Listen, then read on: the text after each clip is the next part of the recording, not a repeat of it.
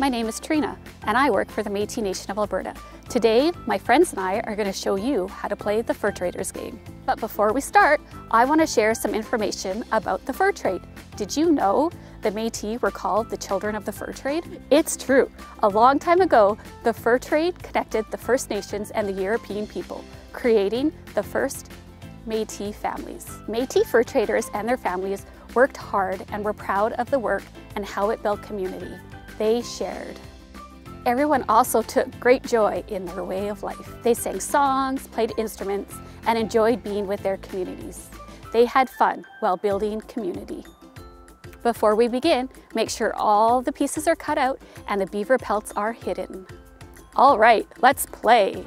So what I'm gonna do is I'm gonna go, and probably Darcy and the adults, we're gonna go hide them. So what I'm gonna get you guys to do is probably just sit on the ground over here and cover your eyes. Grab your fur trader's logbook. Are you guys ready to play the fur trader game? Yeah! All right, 3, 2, 1, go hunting! Go find the hidden beaver pelts. I got them! Yeah, there's more left over.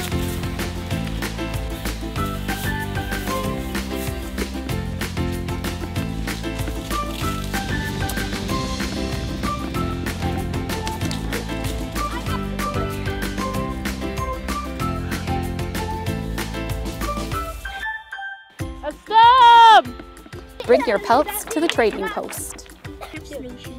They're 5, I think. Trade your pelts for a fiddle, buttons, beads, snowshoes, or a trapper's tent.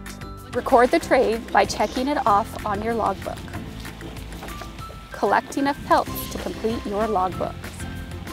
I want the beads, but I don't have enough. I have some to share. If you have found more beaver pelts than you need, share with other traders in need. Let us know how much you enjoy playing this game by using #MNA Early Years on social media. See you next time!